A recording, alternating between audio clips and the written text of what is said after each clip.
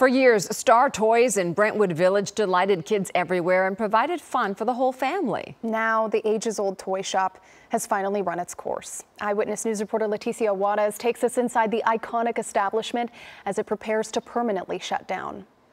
This is my last day. I'm retiring after today. For more than 5 decades, Star Toys has delighted children with its array of toys. This is what it's all about right here. But like all good things, the Brentwood Toy Store is preparing to end its storied run. I think this is the right time to get out of the toy business.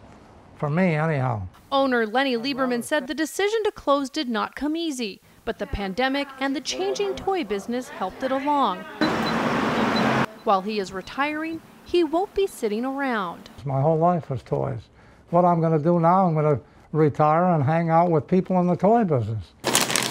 Even so, his shop and presence will be missed by the hundreds of children who grew up visiting the toy store. Longtime customer Fran Kaufman says she shopped here with her children and now for her grandchildren. A sense of community, the sense of having something local that you could go to, and a person who would be attached to that is going to be a thing of the past, I think. With its final days drawing to a close, Lieberman says he will donate his remaining toys to a children's hospital. He's just a passionate man with a heart of gold.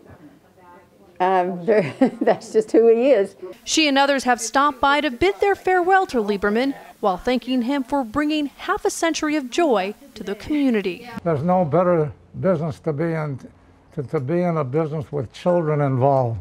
They're full of life, they're naive, they're just everything good. In Brentwood, Leticia Juarez, ABC 7 Eyewitness News. Such a shame. I know, so sad to see that. Yeah.